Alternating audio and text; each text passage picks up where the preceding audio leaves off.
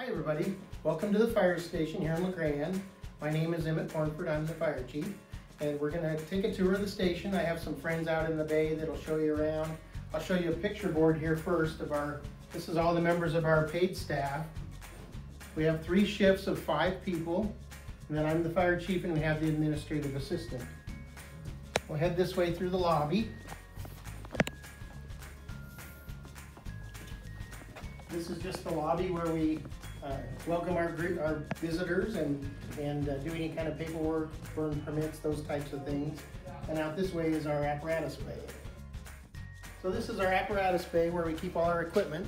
I'll have Luke Lucero, he's one of our firefighter paramedics, show you the ambulance next.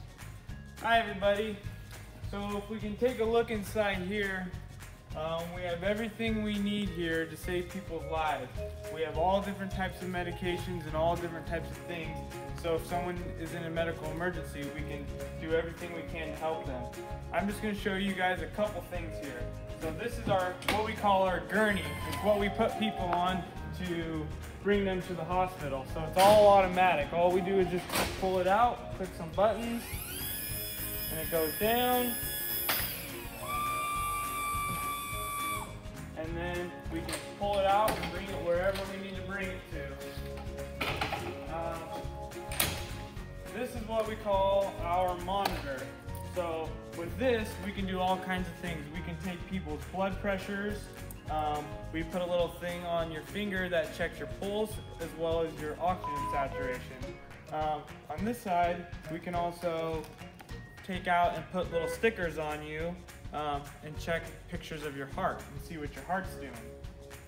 Another thing we have here is a stethoscope. We can put this in our ears and then we put this up to people's chests and we can listen to their heart tones and we can see how much air is going in and out of their lungs.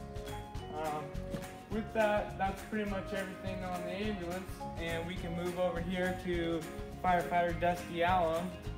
Hey there. Whose parents have a toolbox at home? Okay, I have a toolbox at home. I know my parents had a toolbox at home when I was a kid. This right here, this is our toolbox that we use for fires. This is our fire engine, our first out engine. It has lots of different tools. Right here you can see these are air packs that we wear on our backs so that when we go into a fire or smoke-filled building, we can breathe easily, because that smoke's not good for you to breathe in. You don't want to breathe that in. We have a fan here to help get some of that smoke out. We have different smaller extinguishers. If we take a look around the engine here,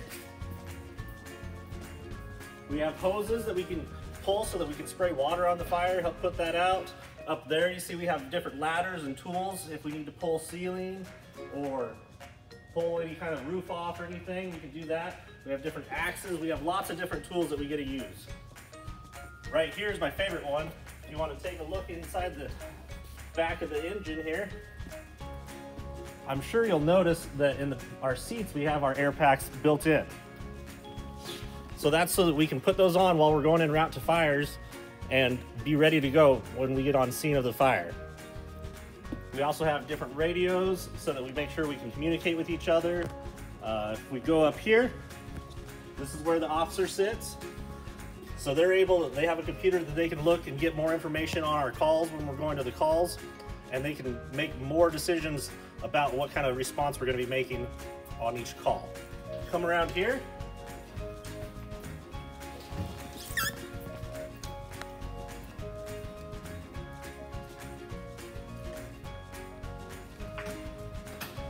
This is where the apparatus operator sits.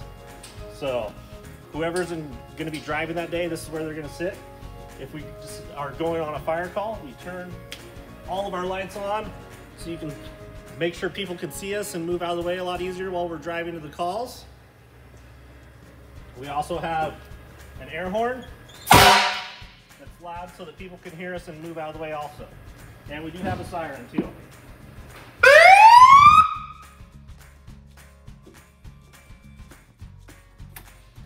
If you come around this way, you'll see we have more hose that we can pull out. We have a penetrating nozzle. In here, we have another little ladder we can use. And Right here we have our accountability board so that we can keep track of who's going into the fire so we don't lose anybody. We don't want to misplace any of our firefighters. On this side, if we have trouble getting into a building or a house, we have tools that we can use to either break through the door, pry the door open, any kind of way we can get in is pretty much, we're going to use any of these tools here. This right here is pretty much the same as the other side. We have the air packs and extra bottles here. And then right here, we have some extra hose. Depending on what type of fire we're going to, we might need to lay some extra hose out. We have extra nozzles for 2.5-inch hose, so bigger hose. This stuff is smaller hose. If we're using the bigger hose, we need a bigger nozzle. And then down here, some of the favorite stuff is chainsaws and our circular saw, so we can cut through different types of materials with each saw. These can cut through wood and some metal, and this cuts through metal really well. So that's pretty much it for our toolbox of the fire truck. We're gonna go ahead and take a look at our other toolbox here. We have our rescue truck. Right here, this one has a lot of nice big tools. I know that's one of my favorite things when I come in the fire station. Right here we have portable rams. These we can use if somebody gets in a car accident and the dash is pushed down on their legs. We can use that to push the dash off their legs and get them out safely. Right here we have some struts. These are used to help stabilize cars or other kind of anything else that might need stabilizing. We can prop it up and hold it so we can safely work underneath there. Down here, these are what most of you probably know as the jaws of life. So we have a couple. These are our cutters, so these can cut most cars nowadays, and they can cut all the posts and everything, and allow us to access our patients and get people out of the cars. And then right here, these are our spreaders. We can use these to pinch parts of the car or spread things apart. Those things are pretty heavy, they're not light. It takes a lot more work to use those. If you want to come around this way,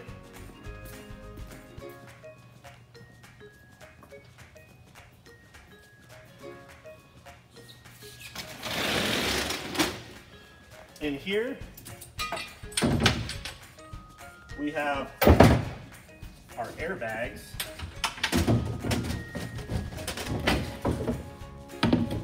So these airbags, we can take if something's pretty much smushed on the ground and we can't lift it ourselves, we can slide this under there and lift it up. These airbags will each lift around 8,000 pounds.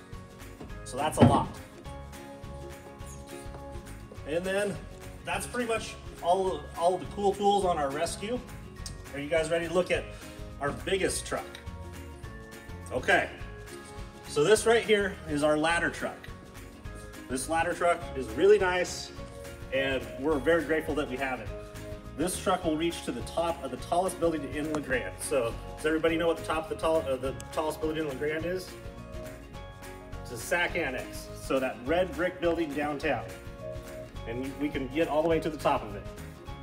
So we try to have all of our apparatus set up pretty similar so that we can know where everything is. So we have some tools back here. We can use these we have a ladder, we have some forcible entry tools so that we can help make entry into buildings. And then if you look inside here, it's pretty much looks almost the exact same as the fire engine. We have our SCBAs in our seats, we have radios in there, we have flashlights, and then right here's the basket. So if we go get in that, we can go up and raise up to 100 feet in the air.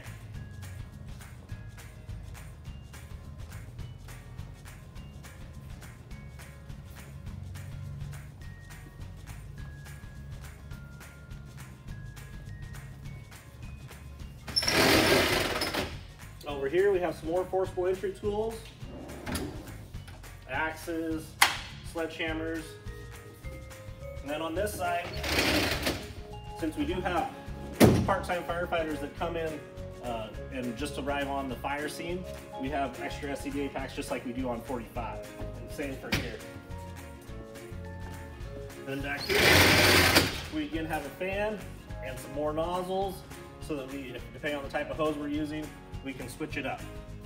Okay, so let's go back over here and we'll see Captain Merle Lacey.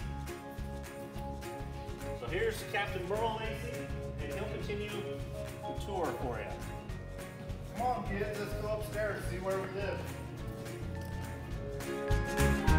Thanks for coming up here, see where we live.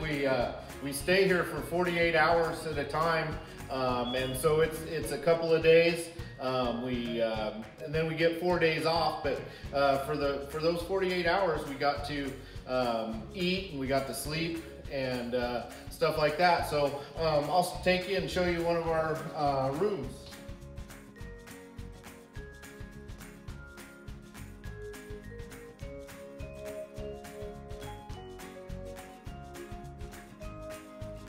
Come on in, kids. This is one of our rooms.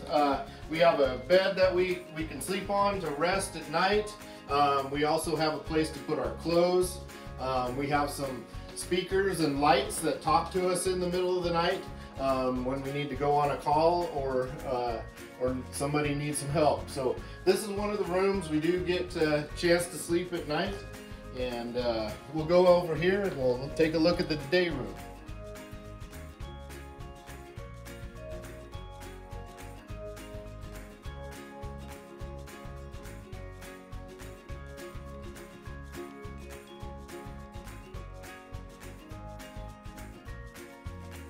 So this is our day room. How many of you think we have to eat during that 48-hour period?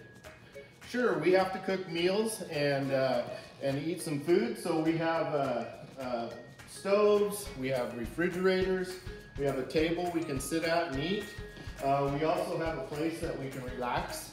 We have some chairs and a TV that we can watch when we're not running calls or when we're not training or doing some public service. So this is our day room and where we just kind of relax a little bit. Another thing that we do is we have to work out. We have to stay in shape. And so we have a workout room. We have treadmills, weights, pretty much anything that we need to have to stay in shape and to make sure we're ready to respond to the next call and to help people that need our help. So this is our weight room. Come around this way, kids. We also have a laundry area. This is where we wash our clothes, make sure our clothes are clean for the next shift and throughout the shift. We don't want to take anything home with us, so we make sure we leave our clothes here. So, okay, we'll come out here and we have a fire pole that we can slide down to if we need to, and firefighter Luke Lucero will show us how that's done. So we use the fire pole if we're upstairs at night, or if we're upstairs eating lunch, or upstairs for any reason really. It allows us to get to our engine or our ambulance if we need to get there faster for our EMS or our fire calls. So what we do here is we stick our leg all the way around the pole and then wrap it with our elbow and then grab it with the other one and just slide down. Alrighty guys, now we will go out to Firefighter Joe Hewitt out here. He is going to demonstrate on how we put all of our fire pants and our fire coat and everything on to get to where we can fight fire inside someone's home. Hi kids, I'm Firefighter Joe Hewitt. I'm going to show you some of the protective gear we wear when we go inside a house fire. So when we do go in a house fire, we experience very high temperatures, so we have to wear clothes that are resistant to those temperatures. If there's any part of our skin that's exposed, we can get burned. So the idea is that we're 100% covered. So I'm going to slowly get dressed here, and then we're going to stop along the way and see if you guys can tell me if I'm ready to go in a burning house. So the first thing you got to do is you got to take off his boots, because he's got to go into specialized boots that help protect our feet from those high heats that he was talking about. And he also puts his protective hood on that protects your head as well as your ear and down and around your neck. So we got to make sure everything's buttoned up, zipped up, and put on right so we can cover ourselves. What do you think now? Do you think he's ready to go into a fire? Do you think he has skin showing? Let's keep going and see how far he can get before he's ready to go into a fire. So now he's going to put on his protective coat. He's got to make sure he gets it all zipped up, and he's got some Velcro as well that he needs to make sure that he gets all covered up there. What do you think now, kids? Do you think he's ready to go into a fire? Do you see any skin showing? You're right, he's got his hand showing and his face.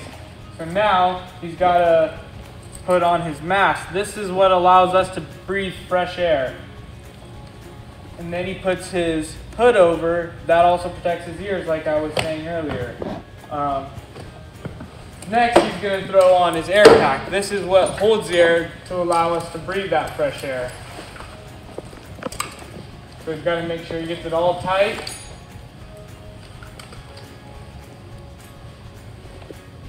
There we go, he's got it all buckled up, gets it all ready.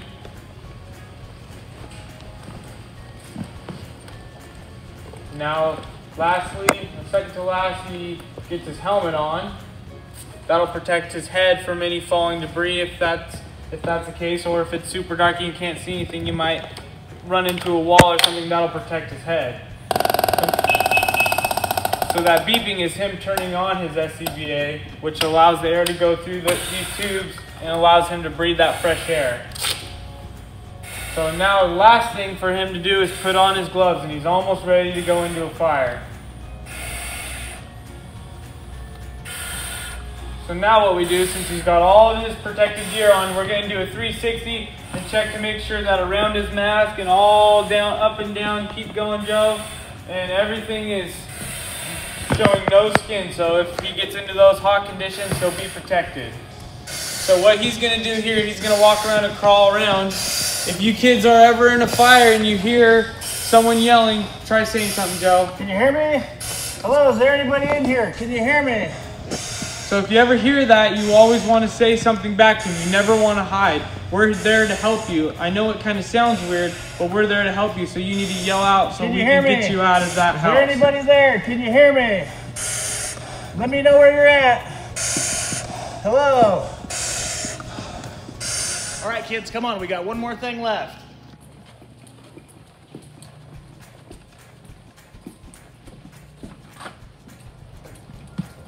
Go up in the ladder truck with firefighter Alan and see what it looks like from way up there. So climb in.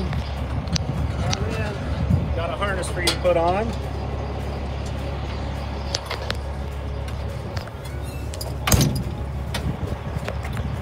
This is a really special treat. Not everybody gets to do this, so.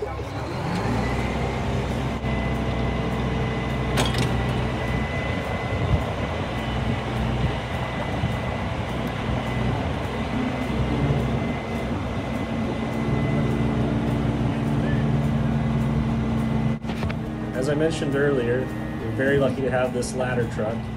We're up 100 feet in the air right now, and it's super windy today, but we're really stable and we're not blowing around in the wind.